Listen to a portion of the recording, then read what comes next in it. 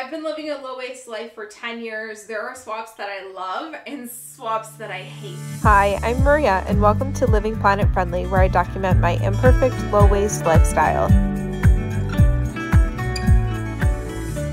There are hundreds of eco-friendly swaps that you can make along your journey. Some of them are a bit greenwashy, some of them don't work, some of them do work but are expensive, and some of them are my ride or dies. I have a blog post with a huge list of every single eco-friendly swap that I found. There's over 200 on there. If you're looking for inspiration, here are my top 5 and my low 5. These are in no particular order. In my top 5 definitely has to be my leaf shave razor. You'll always hear me sing praises about it. It's an all metal razor like a safety razor, but follows the design of a disposable razor. I get a closer shave. The blades are recyclable and the blades are so cheap. You can just snap a regular safety razor blade in half. Any brand, doesn't have to be theirs, or you can buy their blades. The razor is a bigger upfront cost, but worth it in my opinion because it pays for itself within a year. And then the cost for shaving the following years is less than $10. I love the leaf razor, I love their dermaplaner, and I can't wait to see what they come up with next. Also in my top 5, wood dish brushes. These have become a staple in our kitchen. I love my metal handle dish brush. We found the actual metal handle from IKEA. Most of the other handles are wood. The heads are replaceable and they can be composted when they're ready to be. I no longer buy plastic sponges, which just harbor bacteria. They have to be changed bi-weekly, which is just crazy to me. 400 million sponges are discarded per year just in the United States, and they take several hundred years to decompose. So bamboo is worth it. They can be easily sanitized. There are several different types. They're a great kitchen tool and such an easy swap to make. And they're very cost effective because my bamboo brushes last at least 6 months. I can't believe I'm saying this, but the next in my top 5 is my Tushy bidet. We love our bidet. We bought it about 8 months ago, and it has truly been one of the best swaps we've ever made. When we went on our honeymoon for 10 days, we joked that we missed our cat, our bed, our shower, and our bidet. It was really easy to hook up. We also go through like no bamboo toilet paper now. It's just crazy how much it saves. Next in my top 5 has to be dryer balls. We have saved so much money. We no longer buy dryer sheets. They cut our drying time for our dryer in half, which reduces our utility bills. They reduce the static on our clothing, and they have some really cute fun designs. I've been using dryer balls for several years to replace dryer sheets. Somewhere around 6 years ago I made the switch. They've been such a great purchase, and even the ones that I bought 6 years ago look brand new. Definitely recommend. My last favorite in my top 5 has to be refillable candles. Gone are the days of me shopping at Bath & Body Works spending $30 on a toxic candle, and here are the days with me using those old Bath & Body Works containers to fill with refills. My favorite brand is Everly. There are several brands on the market that I like. They're so easy to make. All you have to do is melt the wax,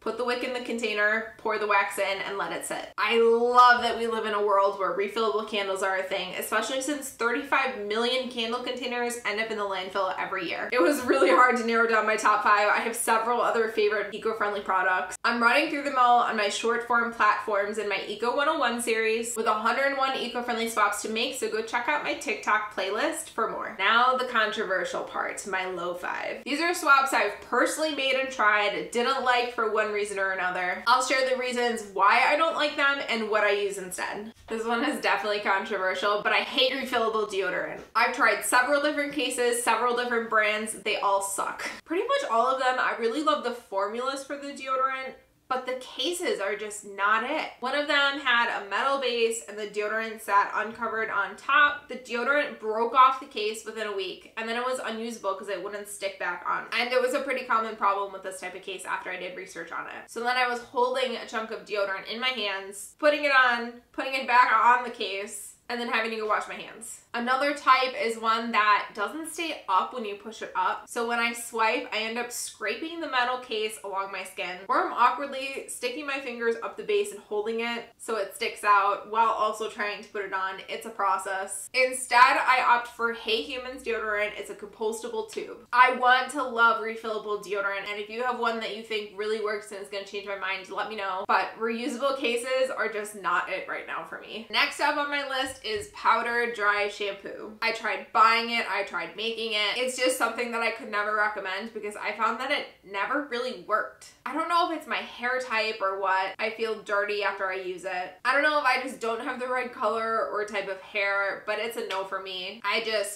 shower. And if it's a day where my hair is really greasy and I just have to leave, I don't have time, I put my hair up in a bun and maybe throw a headband on over it. It's fine. Another in my low 5, menstrual cups. I know people that love them and swear by them, so take this with a grain of salt, but it was just not for me. They come in several different shapes and sizes. Honestly, I didn't want to keep spending $30 on a cup only for it not to work. So I use period underwear and a menstrual disc. Honestly, it depends on the day, depends on what I'm feeling. But menstrual discs, there's really only 2 shapes and sizes, unlike cups where there are several different shapes and sizes. So maybe one day I'll try them again, but it's just not for me. Another controversial in my low 5, biodegradable bags or recycled plastic bags like snack, sandwich, gallon bags, trash bags, etc. I think they work and they do the job, but they are ridiculously expensive, making them inaccessible to the average person. I would not spend $10 on a box of bags when the store brand or name brand of sandwich bags cost $2. It just doesn't make sense. I hope one day they can come down in price a bit to be more comparable, but right now it's just not accessible in price. I prefer reusable bags like Stasher because you buy them once, you can use them forever, but in their own way, that's also not accessible to parents that are packing lunches for several kids. Always trusting they'll come home with a reusable, always having to clean it overnight. I get that too, but for my house, Stasher is our go-to. The last one in my low 5 is reusable tissues.